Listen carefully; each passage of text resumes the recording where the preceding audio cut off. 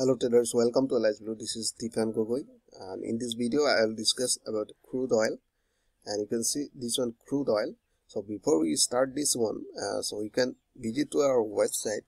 This is Aliceblue website. So you can visit here, Aliceblue website.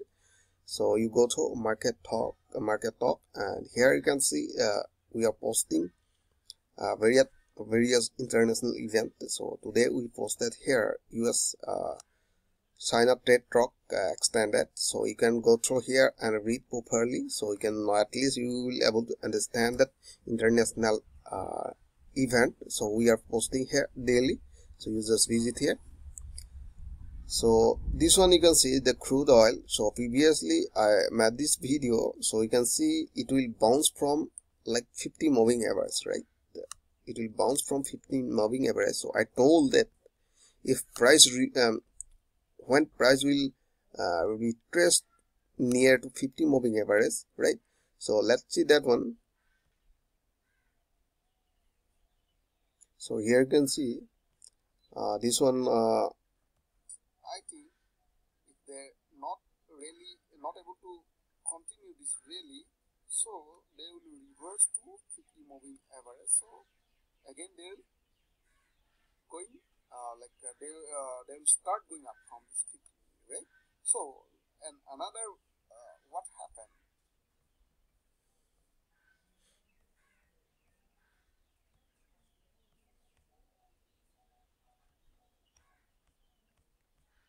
So here you can see the properly the price bounced from this 50 moving average, right here.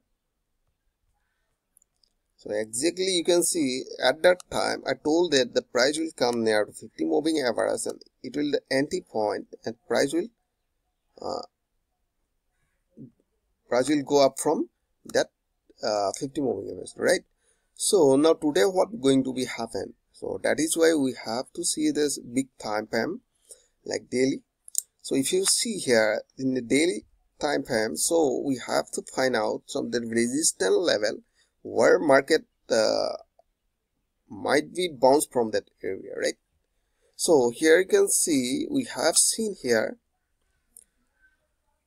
this is a supporting point was here, right? And this was a resistance line here. So that is why I will do I'll draw a horizontal line by connecting these two areas, right? So I tried to connect high touches area here. So you can see I just trying to connect here high touches area. So here you can see resistance support. This one support 3 days they become a strong support previously, and here you can see this is a strong resistance here. Now it is become a strong resistance here, right? Price is taking really upside, but here is a strong resistance, right? So that is why if you want to trade in a small time frame like 15 minutes, so let's see here. So 15 minutes you can see this is a strong resistance line here, right? So now how we can enter in this market, right? I think if the price, you can see here, so previously price is just bouncing from the 50 moving average, bounce 50 moving average, bounce 50 moving average, bounce here near to 50 moving averages, bounce from that area.